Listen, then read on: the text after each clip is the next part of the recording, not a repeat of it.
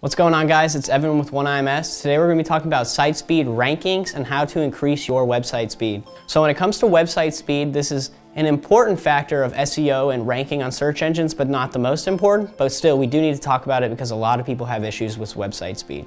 Website speed varies depending obviously on what CMS you're using, how it's pulling from the server, and things like that. But some easier things to talk about this would be maybe optimizing images. So you could do this manually depending on how many images you have, and I would recommend using TinyPNG. You can actually drop in up to 30 images at a time. This will compress them, usually around 50 to 60% depending on the size and how its height and width is. And then also you can re-upload those to the site and put them on the correct pages. Now let's say you have hundreds of images and they would take tens of hours to compress these and re-upload them. I mean, I know some clients even have thousands of images. I use a plugin called ShortPixel. ShortPixel is a plugin you can put onto your website via WordPress. And I know plugins are sometimes able to slow down your site, but when you have hundreds of images that maybe are megabytes, tens of megabytes, or hundreds of kilobytes, a plugin that takes a few megabytes to cut down hundreds of megabytes is totally worth it, and you will see dramatically improvement with your site speed. Some other things I would talk about with site speed is parsing your CSS and your JavaScript and where it's at on the page and how things are pulling from the page. This could also be moving the code to the bottom of the page into the HTML tag and that under the head tag, and then also could be lazy loading your images so you're displaying the content on the page and then the images pop up after.